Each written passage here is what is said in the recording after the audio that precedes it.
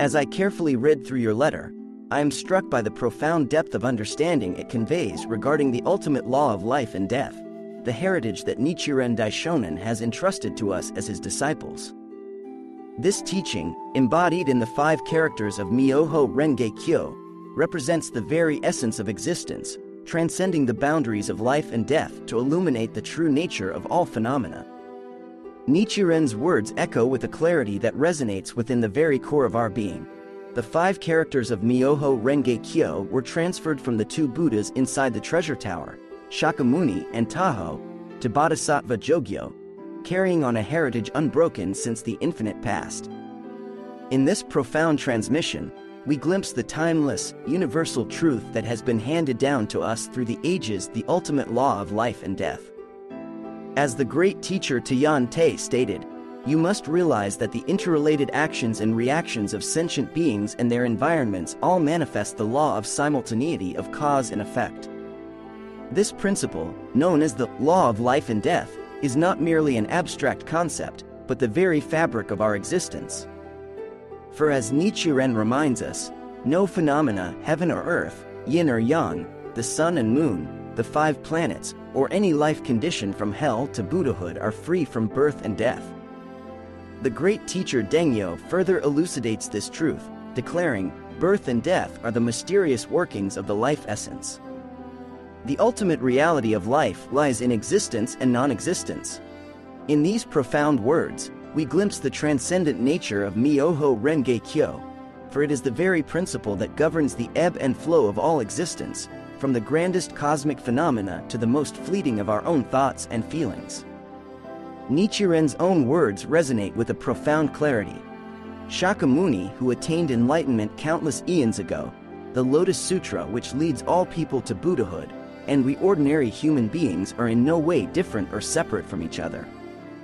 This realization is the cornerstone of the heritage we have been entrusted to carry, for it is only through the profound understanding that we are inextricably linked to the Buddhas and the Dharma that we can truly embrace the ultimate law of life and death. To chant Myoho-Renge-Kyo with this realization is to inherit the ultimate law of life and death, Nichiren declares. To carry on this heritage is the most important task for Nichiren's disciples, and that is precisely what it means to embrace the Lotus Sutra. This unwavering commitment to the propagation of this supreme teaching is the very essence of our practice, for it is through the steadfast chanting of Nam Myoho Renge Kyo that we can unlock the boundless potential of our lives. Indeed, the Lotus Sutra itself promises that 1,000 Buddhas will extend their hands to free him from all fear and keep him from falling into evil paths, for those who embrace this teaching with unwavering faith. How can we help but be moved by the inexpressible joy of this profound assurance? For it is a testament to the unbreakable bond that exists between the votaries of the Lotus Sutra and the Buddhas themselves. But as Nichiren reminds us, the opposite is also true. One who does not have faith in the Lotus Sutra will instead find his hands firmly gripped by the guards of hell. Just as the sutra warns, after he dies, he will fall into the hell of incessant suffering. This sobering reality underscores the profound significance of the heritage we have been entrusted to uphold, for it is the very difference between the boundless blessings of enlightenment and the endless torment of the infernal realms. Nichiren's words resound with a profound conviction. My disciples have been able to receive and embrace the Lotus Sutra by virtue of the strong ties they formed with this teaching in their past existences. They are certain to attain Buddhahood in the future. This unshakable faith in the innate potential of his followers is a testament to the depth of his understanding, for he recognizes that the very foundation of our practice is rooted in the timeless, unbroken heritage of Myoho-Renge-Kyo.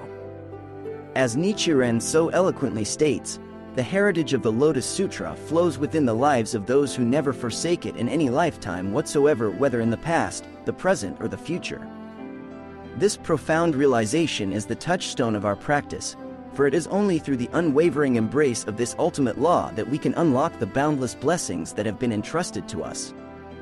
Yet, Nichiren also cautions that those who disbelieve and slander the Lotus Sutra will destroy the seeds for becoming a Buddha in this world.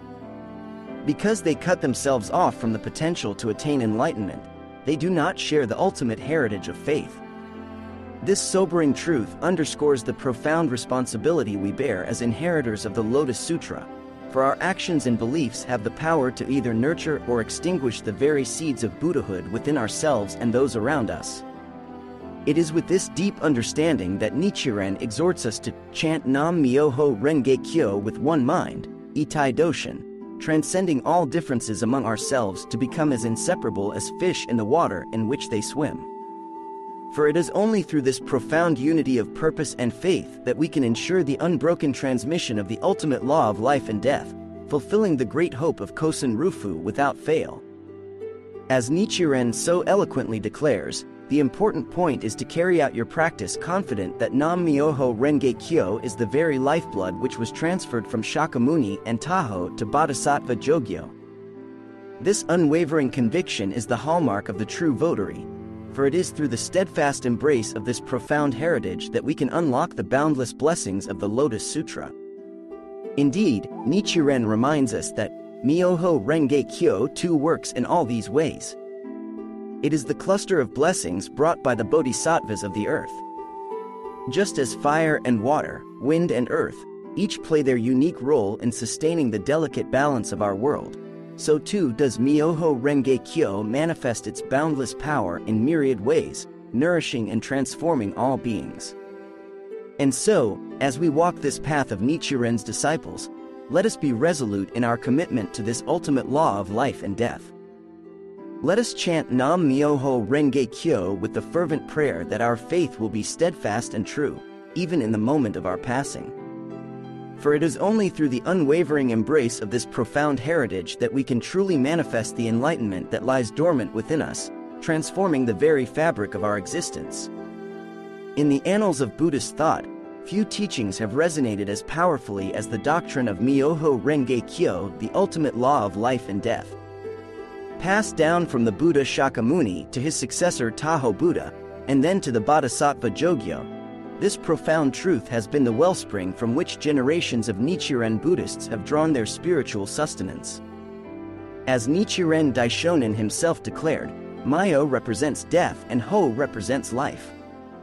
Life and death are the two phases passed through by the entities of the 10 worlds, the entities of all sentient beings which embody the law of cause and effect, Renge. This concept of the simultaneity of life and death, of existence and non-existence, is the very foundation upon which the ultimate law rests. The great philosopher Tian Tai expounded on this further, stating, "The emergence of all things is the manifestation of their intrinsic nature, and their extinction, the withdrawal of that nature into the state of latency." In other words, birth and death are not separate, but two facets of the same underlying reality.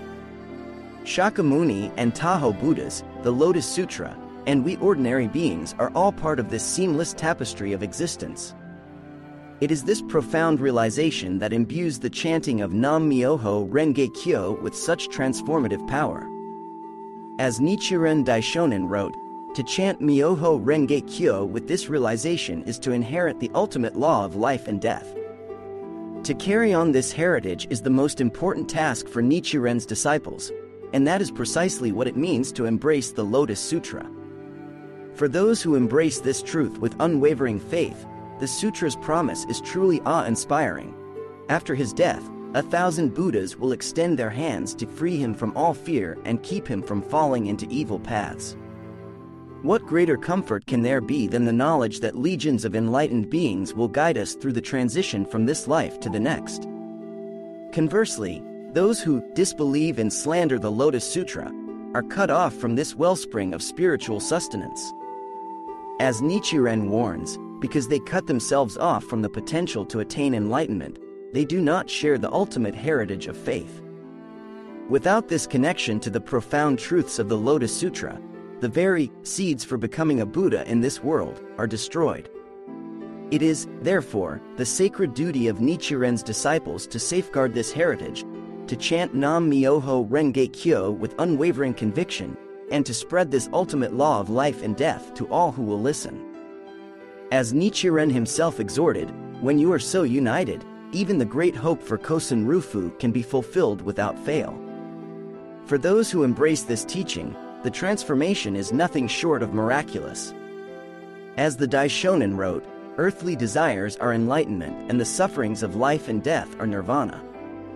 By embodying the ultimate law, one transcends the illusory divisions between life and death, joy and sorrow, and attains a state of profound inner peace and harmony. This, then, is the heritage that Nichiren Buddhists have been entrusted to uphold, a legacy that stretches back to the very dawn of the Buddha's enlightenment, and forward to the endless cycles of birth and death that all beings must traverse. To walk this path is to align oneself with the fundamental rhythms of the universe itself, and to become a living embodiment of the ultimate law of life and death.